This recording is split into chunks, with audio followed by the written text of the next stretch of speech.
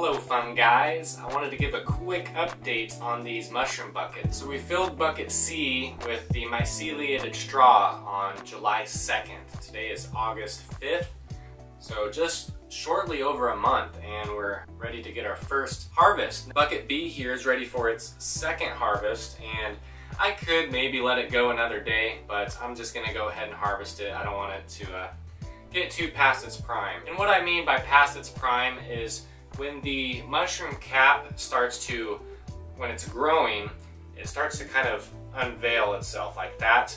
And you want to harvest it before the tips start to go the other way, so to speak. So we're going to harvest these mushrooms today and dry them out till they're cracker dry. Dehydrating the mushrooms at 145 degrees Fahrenheit.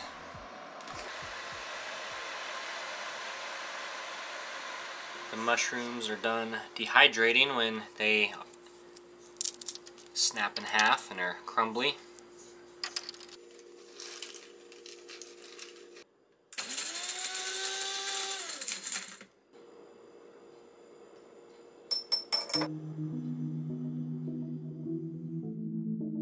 I've been researching the past couple days on how to do a proper hot water extraction to break down the chitin to make the beta-glucans or the Pleuran polysaccharide bioavailable in this powder. Now I've watched big manufacturers do it, and how I understand is they put it into this big container and they boil it or simmer it at a certain temperature until the beta-glucans get released into the liquid. Well, that liquid then gets drained into this other chamber that's called a spray dryer. Now, those are big and commercialized, and I'm not exactly even sure how the spray dryers work, but the liquid kind of gets sprayed in there at such a high temperature, and the evaporation causes the water to melt, leaving only the powder and the beta-glucans, which fall out of the bottom. Now, I guess when it's getting heated, that evaporation or something creates a barrier that protects the beta-glucan from getting damaged. I don't know, but that's way commercialized. We're gonna do a home-based hot water extraction. So I'll be using a crock pot for this long decoction today. All right, so first we'll be adding the 23.8 grams into this crock pot. Add enough water to cover it and a little bit extra to make up for the evaporation. So I'm just going to start with 1 cup of water just for measuring purposes so we know where we begin at. Not a bad starting spot, but I think I'm going to go for 2 cups. 2 cups of water. This isn't tap water either because I know you don't want any additional chemicals such as chlorine or whatever to be absorbed by the mushroom, so this is treated water. Then I'm just going to stir it up, make sure all the material is submerged, and we're going to put this on low. I'm going to come back about every half hour to an hour, stir it, make sure it's not fully evaporated, that way we won't be burning the good stuff on the bottom, and we'll start with that.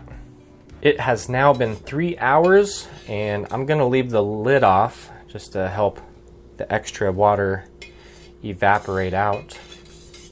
Now, I have no idea why this is happening, but maybe someone watching can maybe explain. But look at all these little like honeycomb patterns. I have no idea why it's forming like that. It's really interesting to me. That's how this powdery concoction is forming when it settles. Okay guys, it's been about 6 hours actually, and I think I added a little bit too much water, which is why it took so long. I needed to evaporate more of it out. But now we see it's a little bit of a thicker sludge-ish consistency, which I think is perfect. So next, we're gonna add some ground flaxseed and soak up the rest of the water with that.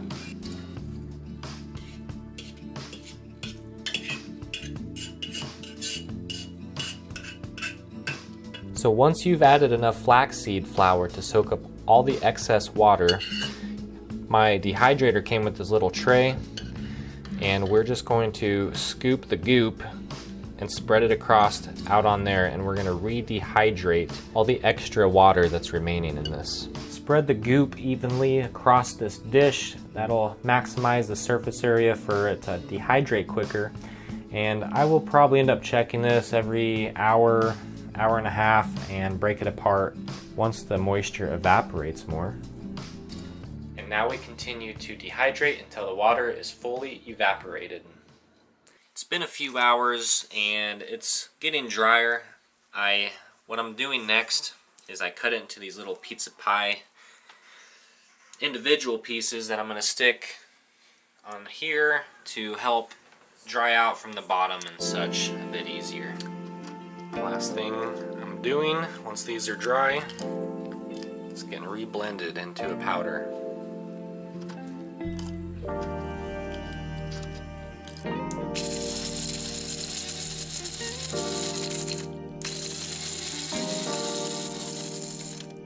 And this is our final product. It's a little bit over a 50-50 blend. As you can see, we ended up with a total of 53.9 grams, and we only started with 23.8 grams of just the mushroom powder. And I redid this with a corrected 50-50 blend, except I kind of messed up. I got ahead of myself and placed it in before I added the water, but it turned out it wasn't a big deal. You just evaporate the rest of the water out. It still turned out fine. And that one, I only had to evaporate it for 2 hours instead of the 6.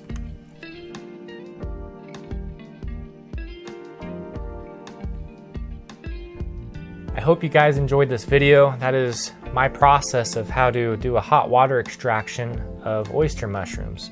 And this should get you the most bioavailable polysaccharides, and in this case, the Pleurans, out of your oyster mushrooms. My favorite ways to consume it as it is right now is to add it to foods. I've added it to yogurt.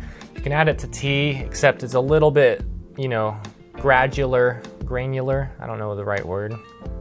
It's a little bit gritty inside tea still. The flaxseed and stuff, you can kind of chow down on it a little bit. I don't like how that sounded either. You can't fully dissolve all the flaxseed and such in the liquid, so it's a little bit gritty as you're drinking it as well, but you won't choke on it. That's basically it.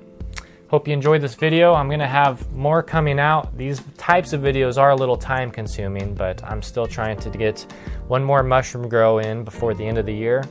And I'll leave up my playlist of all fungi related videos. Hope you come back, consider subscribing, give it a like if it's informational to you. I don't know. I was on a roll. It started sounding good. Stay fun. I'll catch you next time.